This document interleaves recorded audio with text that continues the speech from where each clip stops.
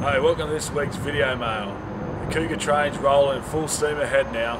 Workington was up this week, came down to Cougar Park, was always going to be a tough fixture for us. They also had an excellent defensive record in the league, although they hadn't come up against an attack quite as potent as ours. The first half we controlled the ball beautifully, completing at 82%, which means we only made 2 or 3 errors in the whole 40 minutes. At half time we knew that was going to take its toll in the second half. In the second half we blew them away, running out 38-18 winners and scoring some scintillating tries.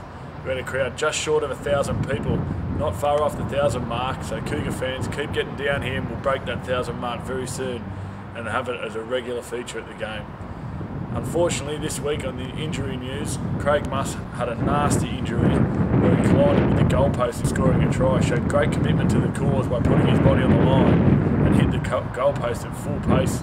Fortunately, he was able to get up and hobble off the field, and he's quite badly bruised at the moment, but unfortunately for us, he hasn't broken anything, so he shouldn't be too far away.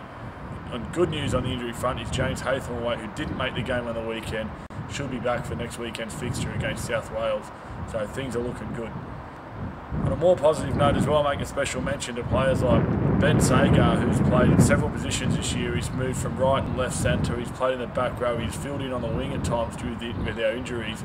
He's been an outstanding and consistent performer for the Cougars, and every week he's getting better and better, and is a pleasure to coach. And Richard Jones, who's moved from the front row to the second row, has been a revelation in the back row. Big, powerful, strong running back rower who's making life hard for any team we play against. The important thing this week was that we picked up the 3 points and we gave Workington no bonus points, so mission accomplished there. And to keep putting pressure on the Swinton Lions, who are at the top of the table without having lost a game. We've only dropped 1 game, we have to keep that statistic up so that when we meet them in about 8 weeks' time, we're right up there with them and putting pressure on them at all times. Also this week we rotated the squad a little bit.